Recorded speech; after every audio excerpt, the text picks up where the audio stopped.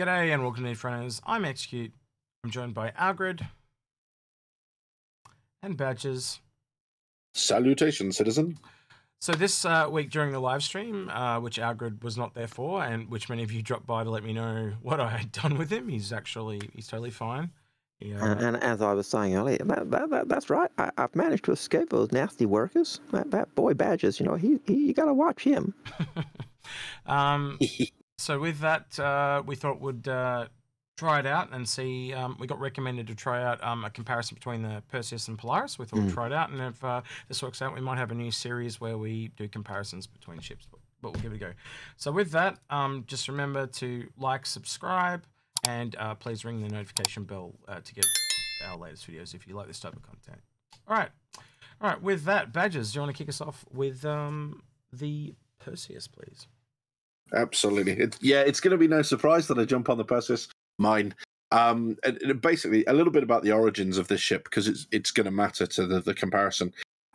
The Perseus was actually a very aging gunship that was being stopped and had been stopped in production.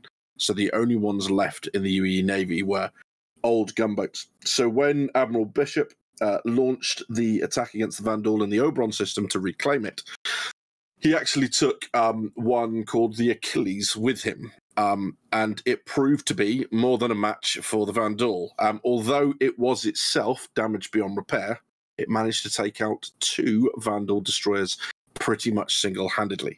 And at which point, Admiral Bishop, played by Gary Oldman, demands that they are returned to production, and that there's also a civilian version, which is the ones that you and I can get our hands on, put back into practice. But the big thing about these ships is that they have 2 turrets, both twin-sized 7. So those cannons that hit extremely hard off of the Ares Ion, this thing's basically carrying 4 of them in a ballistic version. So it hits exceptionally hard. Its weakness appears to be swarms of fighters, and that's where we find ourselves today, with the Perseus batting in production, and us being able to get our hands on them. All right. And just to put the dates into a bit of context there for you, first introduced in the 2520s. So we're talking 400 years odd ago. Generally to fight in the Xeon-Human Cold War, based on the Perry line. Also featured in the Tavaran War. In the 2860s, the UEN was saying, we don't need this anymore, and RSI, because there was such a lack of interest, actually took it out of production. 2946 was when Admiral Bishop took his fleet into Oberon after the attack on Vega, faced off against the Vandal in the Oberon system in Operation Mandrake, took the Achilles, and the rest is history. And in 2950 was when we saw the new Perseus released at the Intergalactic Aerospace Expo, so 4 years after Operation Mandrake. So you've got a development process going on there. All right. The second ship we're looking at... Do you want to tell us about the Polaris, Algrid? Yep. So the second ship we're looking at is the Polaris. And the Polaris comes about as a result of the attack on Vega in, I think, 2942? Ish. And as a result of that attack, the design process goes forward where the Navy says, hey, we need a new ship to fill this gap. The Polaris is seen as that ship to fill the role. And in the design process, RSI not only consult with the Navy to say, what do you need in the fleet, but they also go to the Bremen Defence Force, a local militia, and say, what does your militia need in its fleet? And as a result of the mishmashing between the two, we get the Polaris. Now, one of the things that I find unique with the Polaris, one of the things in the recent Law Citizen podcast that Paul raised, is the shape of a Polaris being kind of more angular and triangular. And he postulates that the design or shape of a Polaris comes out of the X-12 discovery, which was a large Vandal ship we found, the humanity found, and then was able to rip apart and back engineer stuff and find out their weaknesses and other things. And And so you look at the ship, and then you've got this angled shape which deflect other things, deflect shots and other things. But for me, that made sense because when the Polaris came out, I was, and they had their lore designer, the lore team had the RSI designers saying, when you build a big ship, you can't build it like small one. I'm thinking, why does RSI need to work out how to build a big ship? They build the blasted Bengal. And so for me, it was what's going on, that they've got to work out how to design the ship. And for me, Paul's postulation that it comes out of, part of the design comes out of X12 Vandal ship breakdown, kind of means that could have a bit of some legs to stand on as well. So, is there anything you'd like to add about the Polaris badges? No, not massively. I think what's really interesting is that if you go back to the brochure, and the brochure is aging now and is not accurate in a number of ways, but it does mention specifically that it's actually built with those militias that Algrid mentioned in mind. So militias, private security firms, it actually seems to be aimed at that in terms of the civilian or the private security market, as well as the UEE Navy for their roles. Well, just to that note then, what you said about since it was released, so obviously the Polaris has increased in size because the hangars were increased in size. Also, both of them are not in production at the moment, so they could things could obviously change as well in regards to both of them, as I think there will. So this is a spectre of speculation as well. For sure. So one of the things that I do want to point out is if you look at it really is a juxtaposition between old and new when it comes to these ships. They're both from the same manufacturer, as you both kind of said. If you look at the Polaris, you've got this new angled thing that the only other ship that I can really think of at all that even remotely comes close to that triangle look that Algrid was talking about is the Scorpius, and I don't think it's quite the same, but it's the only one. So I'm hoping down the line, actually, Algrid, now I think about the Zeus. It's probably the only other one I can think of. The earliest RSI ship. Yeah, so hopefully we do get to see a bit more triangle stuff, not just the head of the constellation type look. And funnily enough, the Perseus itself is also a little bit arrowheadish as well, so to speak, or a triangle. So they do have a little bit of similarities and in differences. You got the engines at the back of the Polaris are very similar to a Constellation engine, where the engines on the back of the Perseus are a lot more like a Bengal. So they all have different strengths and weaknesses and drawn strengths of other RSI craft, which I find is really, really interesting. And as I said at the beginning, it's just a real interesting juxtaposition between old and new. And I like them both for different reasons. They do probably sit closer than any two RSI vehicles in the entire game. But they do different roles, and we'll kind of go into that a little bit later when we compare them a bit further. But do one of you have the statistics for me on? So if I can get one of you to do the statistics, the matrix of life. Yeah, so I'll get someone to do the size and the width and that type of thing, and then I'm going to get someone to do the components for me. So Badges, I'll let you go first. You pick which one you'd like to do, if you've got them in front of you, and take it away. Sure. So yeah, so just looking size-wise between the two, right off the bat, the Polaris is classed as a capital, or size is capital, whereas the Perseus is large. So you would expect the Perseus to be smaller, and smaller it is. You have the Polaris being 155 meters long, to the Perseus is 100, 82 meters wide to the Perseus is 50, and then 35 meters high to the Perseus is 21. Sorry, X, you were going to say? I was just going to say, something I think is really glaring obvious as we compare these that kind of just came to me. If you take the hangar out of the Polaris, right, and you kind of rejig the ships, I do think they're kind of similar after that. If I don't know, what's your thoughts on that? It's just one seems to have a hangar and it makes it bigger. Obviously, they're different armaments and that, but I'm saying, if you got to visual it, and yes, you do have to go a bit speculative there, but if you take it out, they do seem kind of similar to me. Yes, the Polaris, what's immediately clear is the Polaris makes a lot better use of its internal space. And that, I think, in this is intentional. That's not a design whoopsie. That's, for the Perseus to have that arrowhead shape, you've got areas all down its flanks that are just not wide enough to have a human in it. So that's naturally dead space. And, you know, on ships, one of those spaces that is notoriously dead space is the bow. Because it's just not wide enough to have anything useful in it. Sorry, what was that? What'd you say? The bow. The front, the bow. The front, the point of it. I thought you said the bell. I'm like picturing someone like in a church bell. I was like, what the hell's going on? Someone sat inside the church bell, yeah. Whereas the Polaris, of course, its bow is its bridge. Yep. So it makes much better use of that space. And you can see that with the SCU as well. So the Polaris can carry 216 SCU of cargo.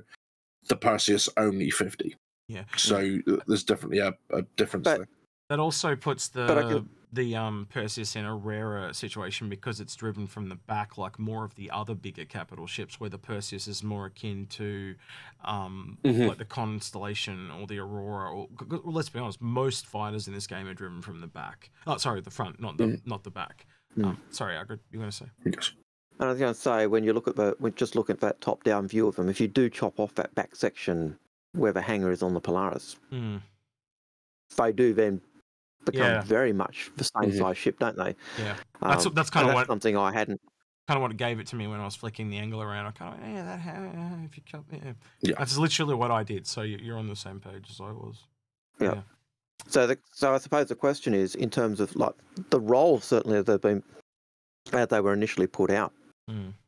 As I understood it, was the Polaris was certainly billed as being this longer range ship, and yet. For me, the question comes back, but it's a local defence. It's built for the needs of local defence forces. What does the Bremen Defence Force need of an inter-system ship?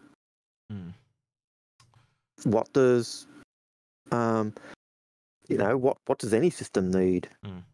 Any local, what does Crusader Industries, Blackjack Security need with an intergalactic or inter-system frigate? Or Corvette. It doesn't make sense. I've often thought about ships that have hangars, right? And I almost think that this is the ship that turns up and supports the stuff that's already there when it comes to a ship like this. So if you think about the Polaris might come from the center of the system out to the fringes, and there's already fighters there that join with it. And those fighters that join with it are what cycle through it and are supported by it.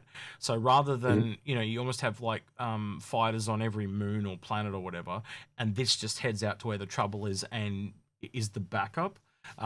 Because it can travel really far distances, as you've alluded to, Algrid, but fighters can't. So it's limited then to only taking one fighter with it, which I just think is kind of really weird, because one of the strengths of ships with hangars is the ability to cycle stuff through and support multiple fighters. And we've talked about that a lot. Even when we talked about the Odyssey, we did the same thing. And it's just like, well, the problem with the Odyssey, though, is where does it get those other ships out there? And that can't do that because it is out on the fringes. But if the Polaris is going to multiple different locations, they should already be there. So that is a big benefit of this ship over, say, something like another ship with a hangar, obviously being the Polaris. And as a local ship, you'd be looking at it in terms of, it's just say, got now old man Hurston, I'm sure, would like a couple of these in the Hurston Defence Fleet. So you got those, and it's there's trouble in one of the moons, and it goes there to support the fighters, and then so that type of system travel as opposed to going into Pyro or other things, because Crusaders security forces don't need to be going into Pyro. If they need to go into Pyro, it's the UEN that's going in there and fighting. Their forces are not going to go out of system. What you're seeing here, that the bit that doesn't make sense to you, I think, is you're seeing crossover of two things here. First off is the range is obviously built for the UEE side of their design spec. So that's not being built for the militias. That's for the UEE side of the contract. The other thing that the militias may want to adopt or not at their peril is there's a military concept of something called defense in depth.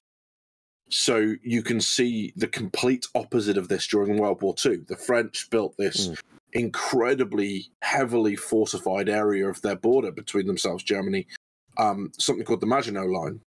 But they put everything of their doctrine, their entire philosophy was fighting through the Maginot Line. So the Germans just went around it. Yep. Because when you put everything into one... My mum was a history teacher, and my mum told me that a lot of the guns were fixed emplacements that could only shoot in that direction. So when they walked around, they couldn't even just like pick up the guns and turn them back in to shoot back in towards. So they were stuffed, and basically they'd wasted all their money. Yeah, exactly. But on the other side, the French also had more tanks and more heavier tanks than the Germans did in World War II. The difference was a doctrinal approach to how they used the tanks. The Germans massed all their tanks together in fast-moving units. So they'd punch through and keep going. The French penny parceled their tanks out with their infantry, so they saw their tanks as infantry support vehicles, not as the main weapon. Yeah, in exactly the way they've been used in World War One as a means of creating a breakthrough rather than a standalone tactical unit. And I think that's where the Polaris comes in, is that your defense for your system may not necessarily be just, I want to prevent them entering our atmosphere. It may be, I don't want them developing bases on our moons. Well, what's a really good way of stopping a base being built is a size 10 missile being dumbfired into the center of it. So you've got all this ability, and I think that comes on to the last comparison you can make between the two under the specifications is the Perseus's minimum and maximum crew is the same number. Whereas you look at something like the Polaris, it's clearly built to deal with a wider range of situations. And it actually mentions that, I think, in the brochure. You've got a brig, you've got an armory, you've got a medical bay, you've got the hangar. And all of those sorts of things allow it to do so much more than just, the Hulk smash that the Perseus does. Not that I'm trying to rain on the Hulk smash, but... So I want to I'll put this to both of you, but it is mainly at Badges because he's a military guy, but you feel free to chime in, Agrid. But when I look at the Polaris, I think it's more offensive, and I think, and when I say offensive, I think it's like offensive support, which is a really weird combo. But I think the Perseus is way more defensive because of the armor and stuff like that. So I almost think, in a way, the Polaris will be at the back line, and it'll come in and strike almost like because like other torpedo bombers, like it'll either come in and do a first strike, or it'll wait as an opportunist after some damage has probably been done by some of the fighters, and then go in and finish something off. Where almost more like a brawler, the Perseus can just go in and rub and tumble because it's got the guns. Where again, if you were to put these off against each other in a fight, the Polaris is going to win because it's got the torpedoes. It's just that simple. But they've got to spend the money. Like, they're really expensive to actually do that. But yes, I don't know. I know I've said a lot there, but sorry. Yeah, no, absolutely. And you're leading quite nicely into the class names of the ships as well. So the Polaris is a corvette. The Perseus is a frigate, according to the ship matrix. According to the matrix of lies. Yes. Now, that doesn't make sense, because the Idris is also a frigate. Now, these are all drawing very heavily from naval class types, right? And there's a whole video on that sort of stuff, so please go watch if you'd like. But in effect, the corvette is the smallest vessel that can be called a warship. Yep. Up from that, you then go to frigate. You then go to destroyer, you then go to cruiser, battle cruiser, and there are gradients. So you'll get light cruisers, armored cruisers, heavy cruisers, but that's by and large what it is, right? So you would expect that the Perseus would be a corvette or smaller. I actually think it belongs with a hammerhead. It is literally a heavy gunship. Sorry, that's exactly what it is. So it's ironically you say that, because I actually do think they are in the same class, the Hammerhead and the Perseus. We often see the Hammerhead compared to the Polaris, but I just think I really wish I had that image in there that actually showed them side by side. But the Hammerhead is weirdly a little larger than the Perseus, but it's that much smaller than the Polaris. It's closer to the Perseus in size. essentially. Yes, I remember absolutely. way back when they first came out, because they came out, from memory, they came out very close together. Yep.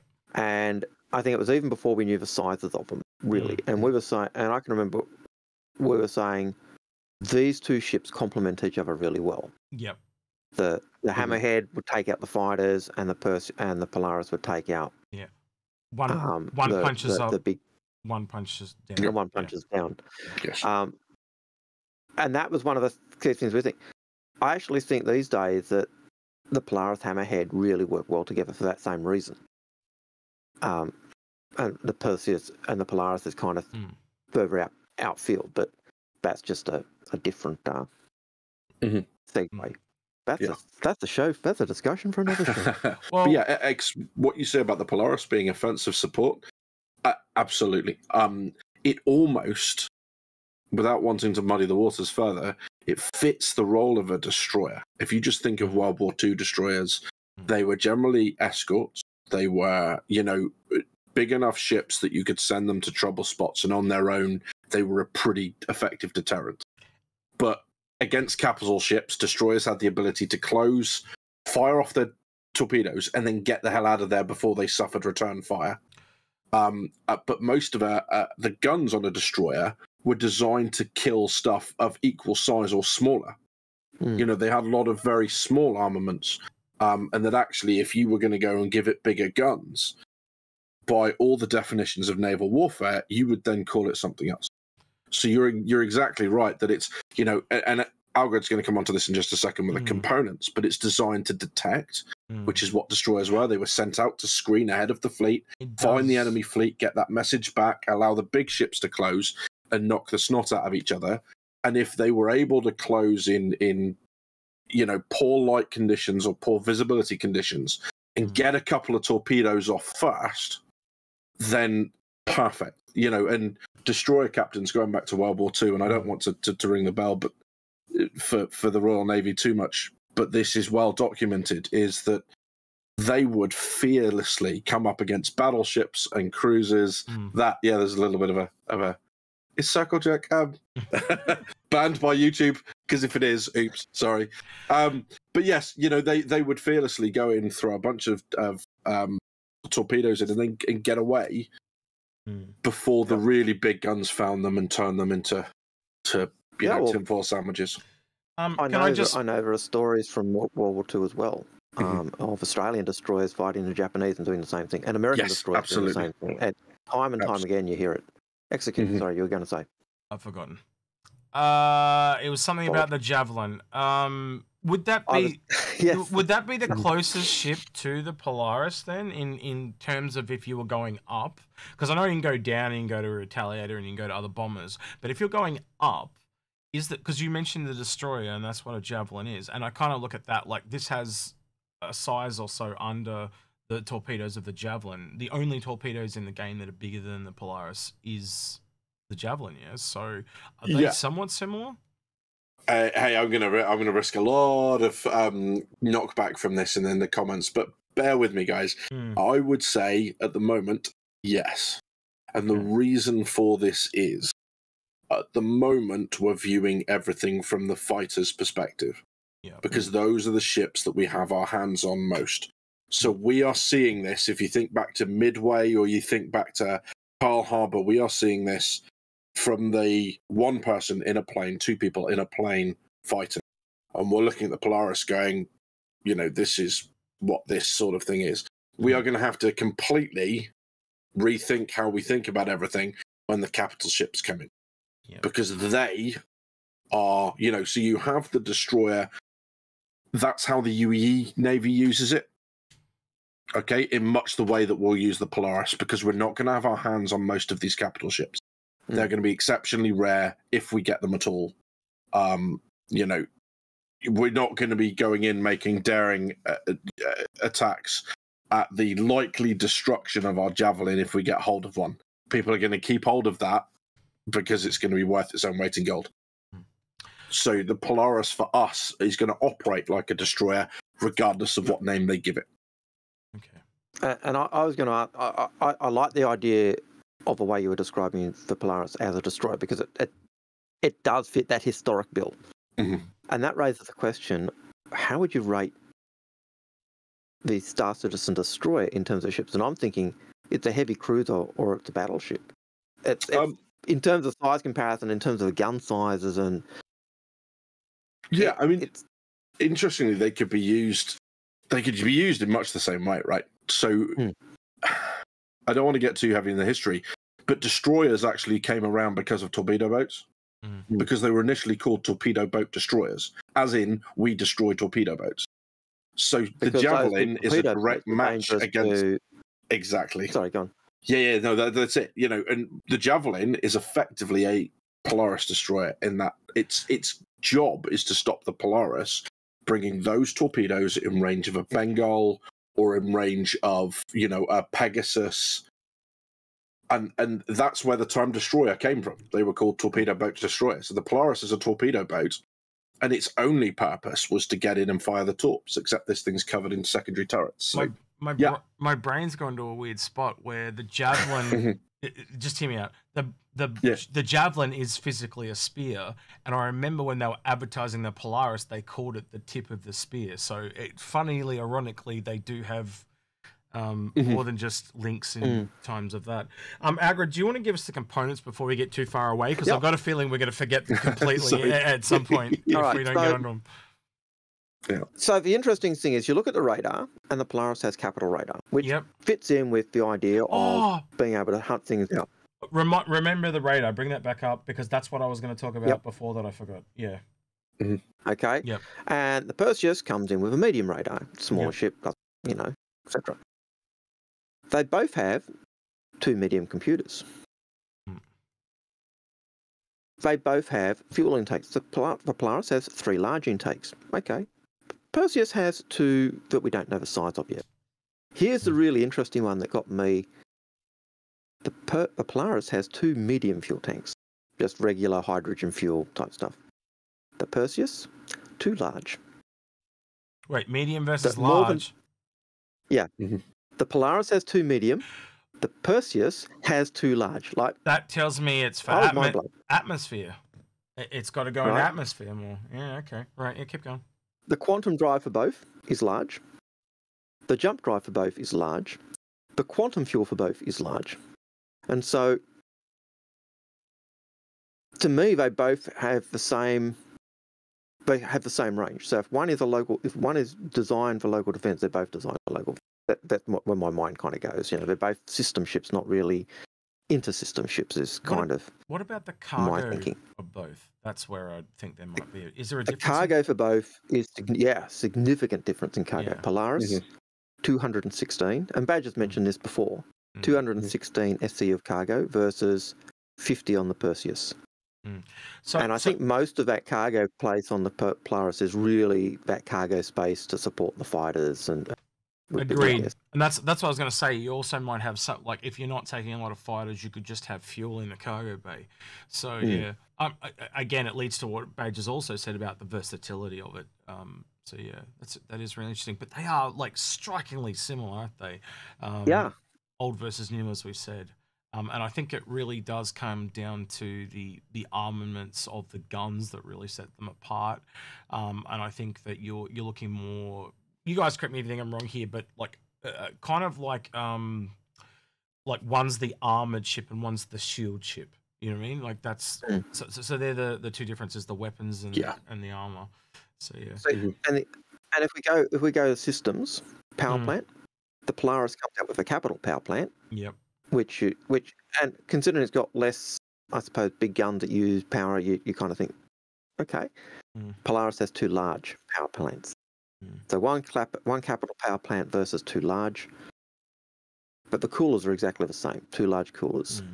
The shield generators are exactly the same, 2 large shield generators. And I think the big difference there is the Polaris has not only the shield but also heavy armor, as I understand it.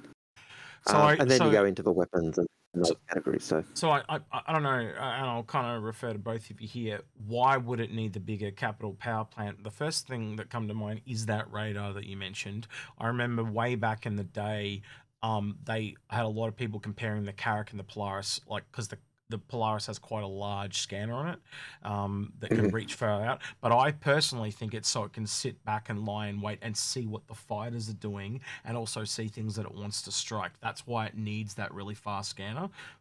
But you correct me if you think I'm wrong there. Yeah.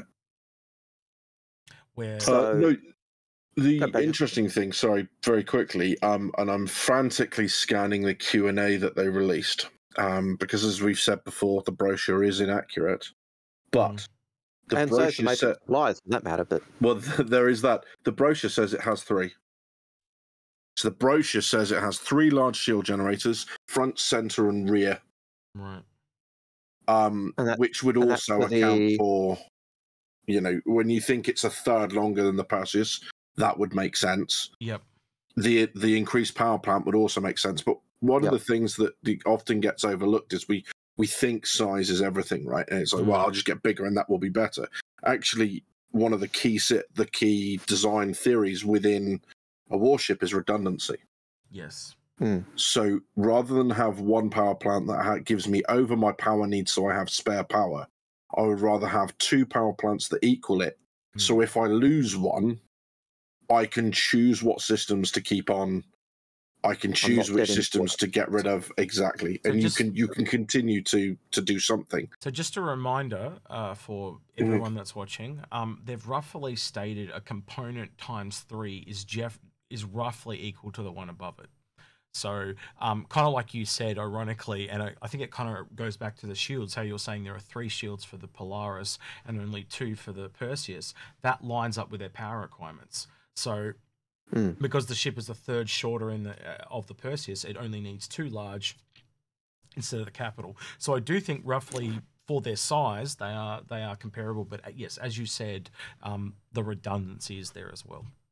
Sorry, I just wanted to add that. And you've also, but the other thing you've also got on there with the Perseus is that heavy armor versus, and I can't remember what the armor is on the Polaris, but the Perseus certainly is that heavily armored ship, so it's kind of acts like a third shield, I suppose. Does it actually state anything about the armor in the Matrix of Lies, or not at all? Nothing in the Matrix of Lies. You need to go back to the brochures, and the armor for the Polaris. Right under where it says it has 3 large shield gens, it says light. Yeah, I figured it would be. And then, it then says, you know, for the Perseus, it's documented that it's exceptionally heavy because it hails from a time when shields couldn't be put on anything less than capital ships, so it needed the armor. I like that, by the way. This is the weird thing. Heavy. It's not just heavy armor; it's exceptionally heavy armor. So I now ask the question: which one do you think will actually be faster? Because one's bigger but lighter, where one's heavier but exceptionally heavier. So I'd still kind of expect the Polaris to be a bit faster, just from what was said there. But we'll have to kind of wait and see. Because the other thing is the hangar is just kind of an empty room if there's nothing in it too. So it's not really as big as it appears. So we'll see. Well, the interesting thing is you know, the Polaris carries 4 main thrusters, whereas interestingly, as far as it goes at the Matrix of Lies, the Perseus has 2 main and 2 VTOL thrusters. Which again ties in with it being able to go to planet side and be used in atmosphere. You know, and that would indicate VTOLs. You generally tend to get the same amount of power from it, but you know, when you're in gameplay where you're trying to make delineations between what each things mean, it would make sense for VTOLs to maybe not have as much power. But I'll defer to you in that. That's much more your wheelhouse. I think you're right, because to me the Polaris would more likely be to send the fighters, where the Perseus can't do that, so it's just got to go itself. So it's really logical from what you just said. But And the advantage of having that fighter or the extra crew on the Polaris, that's, you know, deck crew or other stuff, it does give you, I imagine, there's even a small contingent of Marines on the Polaris, as opposed to the Perseus is just your flight crew, the crew that you need to run the ship. You could technically, I'm trying to think, you could, no, Legionnaire's the same size as a freak. No, so it couldn't, I'm trying to think, there's no dropship that you can put in there at the moment into the Polaris Algrid. I'm just trying to think of what the smallest one's the Legionnaire now, and the Legionnaire won't fit, I don't think. Vanguard? Vanguard's actually a medium pad as well, so I don't think that can fit either.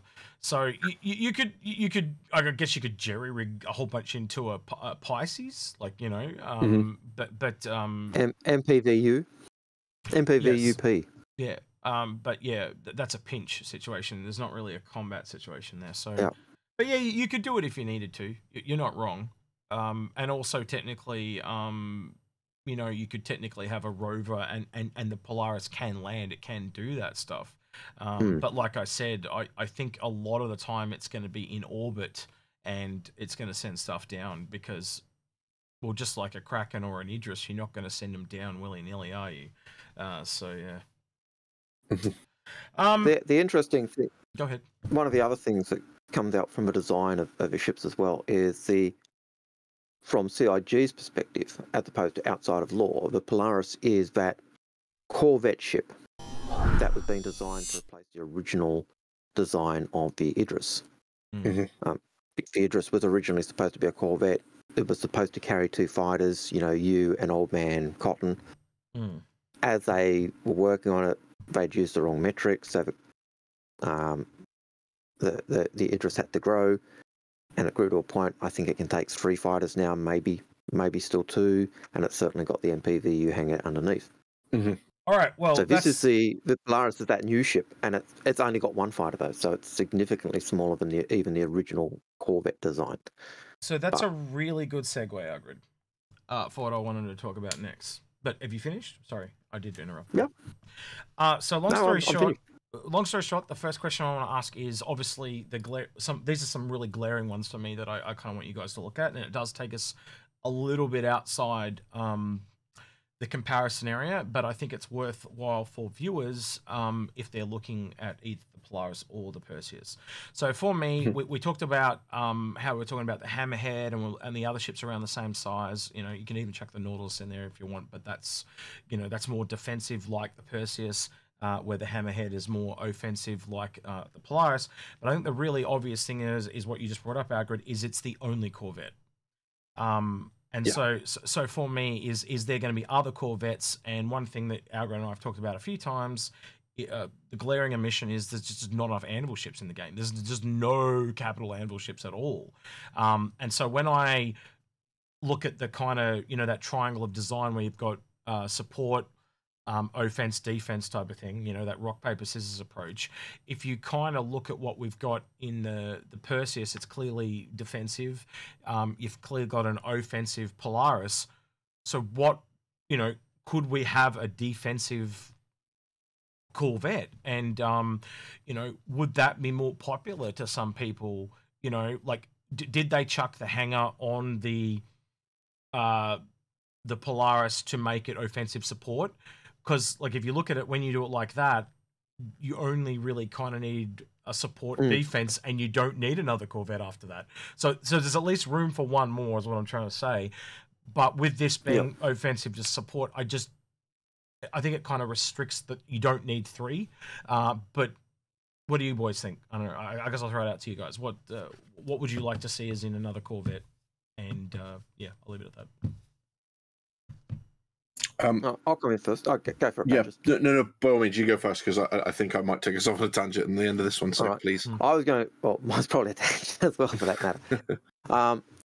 When I think of that, I think of the Constellation and the Corsair. Yep. So the Constellation had the fighter. Yep. And when they designed the Corsair, deliberately doesn't have a fighter. And so you've got the same type of idea that you're thinking of. One has got the small little snub ship and the vehicle. The other one's just got the vehicle but heavier guns. I also remember that design theory that was posted around ages ago, or theory that was postulated, that there was the idea that there'd be a ship, and the so-called rumored story was that a UEE guy was saying, hey, wasn't it awesome to have a ship that didn't have those horrible space jockeys? We could just get on with business of flying the ship and doing our job. And that type of ship would fit with that type of pattern that you're thinking of as well. So I'd like to see only it. reason Variety is the spice of life. So the only reason I kind of question that is it kind of just basically would then make whatever this Polaris Corvette competitor is literally just an upscaled Perseus. And Badges, I'll throw this back to you then. Is there room there for just an upscaled Perseus that's at the Polaris's size? Or what do you think they would add to it? Do you think they would just could you add a hangar to the Perseus and it's just another form of Polaris and that's the other ship? Like, what do you think they would add to it? At the Polaris's scale, potentially not. At the Idris scale, yes. And the reason I say this is, we've got this very clear dynamic between battleships, battle cruisers, destroyers, because it's laid down in World War II. It's gone on and on and on. It's what people are familiar with. We're not getting that as a gameplay loop because they've said, look, the Javelin is going to be the biggest thing that we will own in a game. You might get your hands on the other stuff, but you don't own it. So when it goes, you're not going to be able to claim it back through insurance and all that sort of stuff. Yep. So they almost need to replicate that at a smaller size. So we need our battleship, which is a Javelin or equivalent. We need our battle cruisers. We need our... So you have the same interaction, and maybe that's where the Polaris is coming in. Maybe that's what it's doing, is it is our destroyer-scale vessel, and the Idris is our frigate-scale vessel, and so on and so forth. Because looking at the Idris just very quickly, frigates, by definition, are anti-submarine warfare escort ships.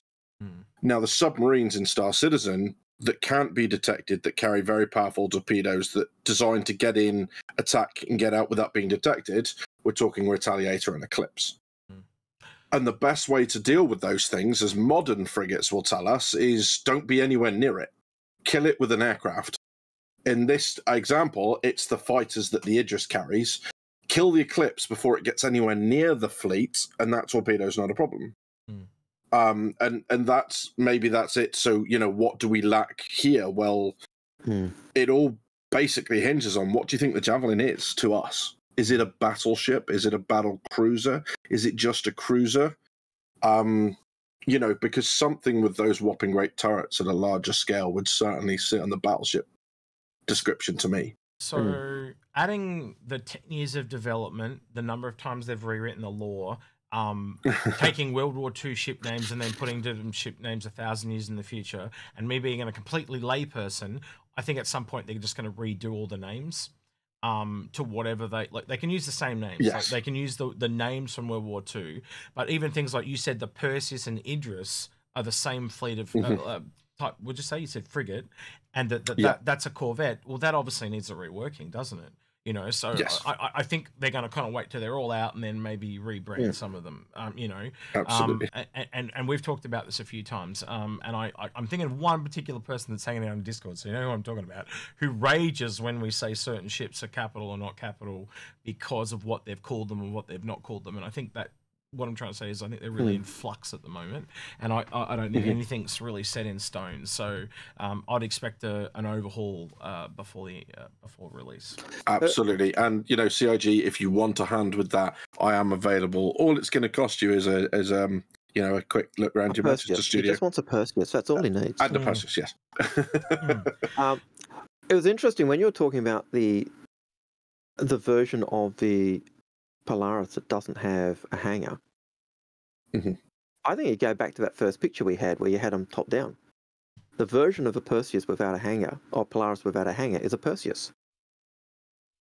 Not essentially true because, I think because of the size. When you take the hangar off, it's basically the same size ship. Yes, you got different armaments, but yeah, that's what I'm saying. It's different armaments. Yeah. But if you just added the hangar or removed the hangar, depending on which ship, they are very similar in stats. It's just that the armaments essentially change after that.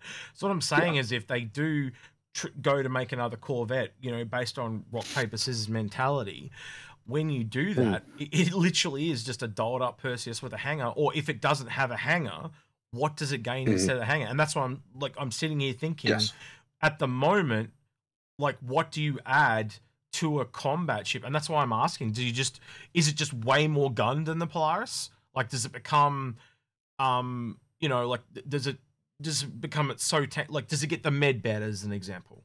You know, what do you give it? Well, actually, Polaris has got a med bed too. So what you get what I'm trying to say? What do you add to it that just differentiates it from the Polaris? Because at the moment, I just can't see it, right? Other than it's a Perseus with a hanger. But if you take the hanger out of the Perseus, what crew do you save? So how much crew do you need? How much extra crew are added because it's got the hanger and the... Well, you're also upsizing it. Does it go to 4 guns? Did they go from size 7s to size 9s? Like there's little things like that along the way, obviously, as well. Yep. But, like, is it just more guns? Like, so my whole point being is what is the gameplay difference between the Perseus and the Polaris? And if it's literally just, I can shoot at bigger ships, that's a bit boring. And it's just like one of the things you'll notice that when we look at every ship that you look at, they all seem to have a twist to them, a thing that kind of makes them unique, that sets them apart. Now there are exceptions to that where you go say something like the whole series. It literally does just get bigger and bigger, right? But when it comes to everything that we've seen up in the you know, look at the Kraken versus the Idris. They both are support, but one is support. More, you know, it's got more of a fleet carrier vibe, where the other one's more combat support. You know, so they both still have their niche area, and I just don't see the niche area if they were, other than the manufacturer change, right? So that's why I kind of posed it to Badgers, because I thought there might be something there, like where you know, it's got the torpedo, maybe it's missiles. You know, maybe it becomes, you know, it's got bigger guns, but it's also, you know, really good at fighters. So its weakness is ships in the middle, like Constellation or Drake, that can deal with the missiles and they can dodge the big guns, but their weakness is you know, the medium size. That could be a thing too. I was just theorizing, but it's a bit hard to do, I know. So yeah, I'll leave it at that. One of the things that both of these ships lack is the ability to keep themselves in the fight. So repair is potentially something, you know, the ability to do that sort of stuff.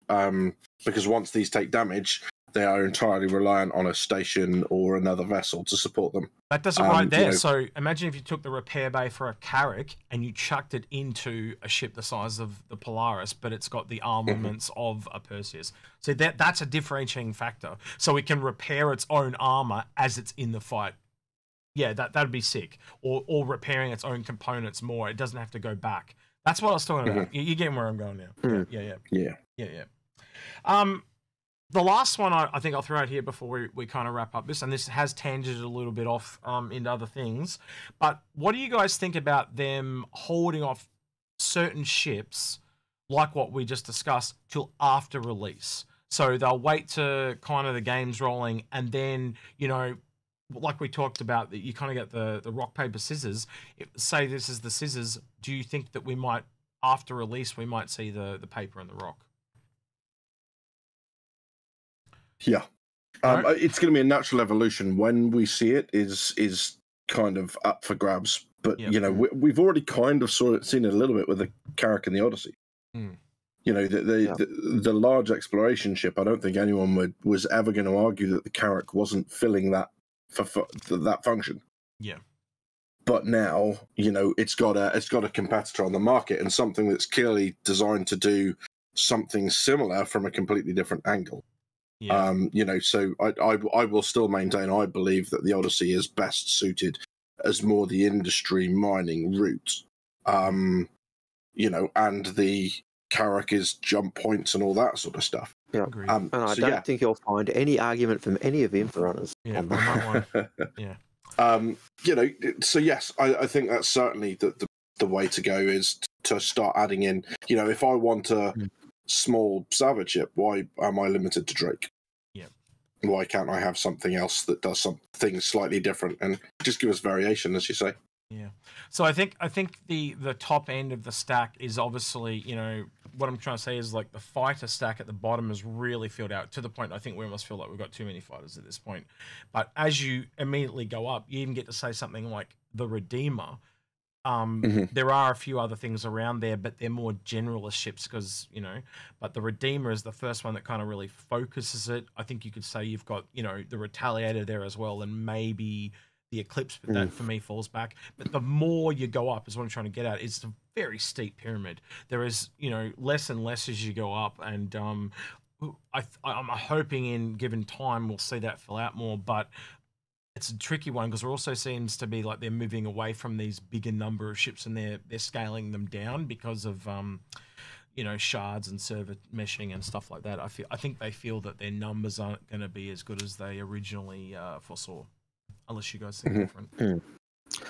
But and just going to what you're talking about inside the ships, like that plethora of fighters and small ships, and as you go up, the need, because you're able to put more components or more roles in those ships, that they get less and less. And so by that argument, say the Idris, which is the larger ship we can own, will only be the one type because it can do so much. It's got 6 modular bays and other things you can change. So they won't need that. The viewers, you wouldn't need to have different. I don't want to correct you, Algrid, but you mean Javelin. But I got what you meant. Yes, I do mean the Javelin. I did say Idris. The second you said it, I did realise. As soon as you said modularity, I went, "Yep, that's what he meant," but he just said the wrong name. It's all good. Keep going. Yep. Hey, I'm old, you know. So, yeah, it's fine. No, that was pretty much it. Just that it's got so much modularity that you only need the one. You don't need an RSI version and a Origin version. But as you go down the next layer, you can have 2 or 3, and there's going to be definitely a lot more cross-pollination, like Badger's kind of hinted at, as we go down. And at the moment, I think they are still trying to just get 1 on every base, if that makes sense. And then, you know, as time goes on, like Badger's alluded to, you know, we've got a Vulture, then you'd see a direct, you might see a Crusader comparison, or another manufacturer, it doesn't matter.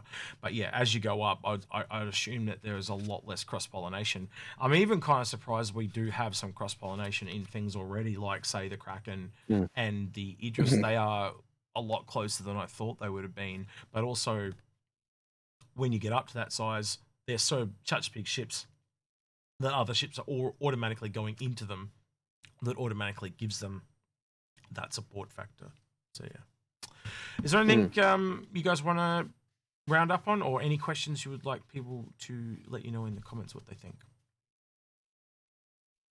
I mean, as always, you know, my military slant will only be, you know, I'm just giving that knowledge. It's up to you guys to decide what sounds fun from that and what you think shouldn't touch the game with a barge pole. So let me know, you know, what is it about military history that we can draw on? What is it, you know, either from stuff that we said or other stuff that just doesn't belong in a game? You know, I'm just here to give you guys the information, and you decide for yourselves which sounds most fun. So Algrid, and just hope that I get picked up by CIG along the way.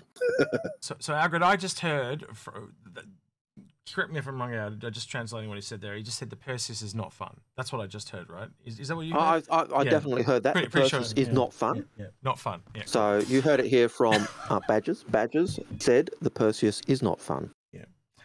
We'll just clarify that. What would That's what you get for working with those workers, Badgers. That's what you get for working with those workers. They're bad news for you.